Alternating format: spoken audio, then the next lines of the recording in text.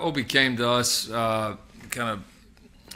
midway into the spring semester, and told us that he thought he may that his career may be coming to a close, and made the decision to leave the program. And my understanding at that point, and I don't believe anything's changed, is that he was ready to hang up the cleats and move on to the next phase of his life. So I hate that things didn't work out better for him here. It's just one of those things that, especially with the injuries, just never really timed out. But he was a really good kid here, and wishing the best as he jumps into his next chapter in life.